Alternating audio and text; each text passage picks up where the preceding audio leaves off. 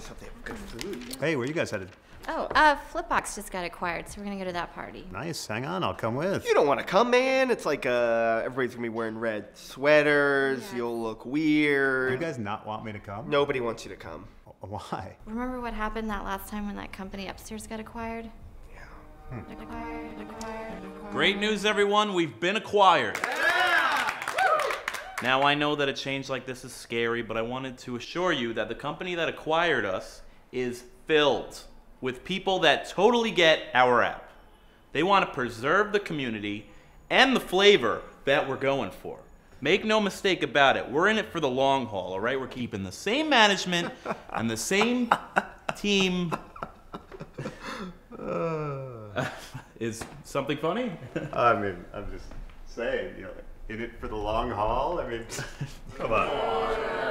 What? I'm not trying to be a jerk here, but we all know what's really going on. I mean, this company's gonna like kill off, sunset the app within like 6 months, a year, tops. We all realize that, right? I mean, there's no real business model here. That's why he's got to sell it.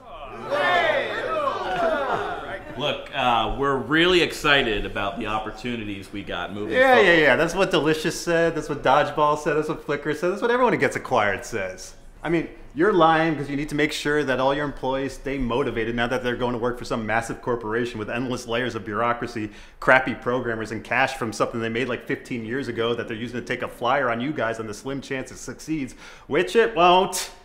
You know, and then eventually you guys will all just be fired or quit. Is this really surprising to you guys?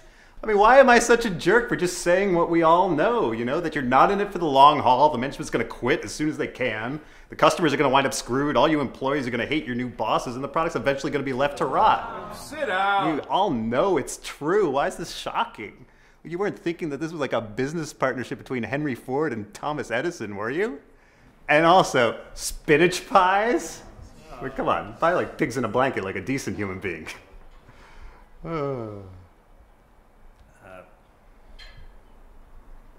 Cheers, everyone. Hey, you guys hiring? No. No.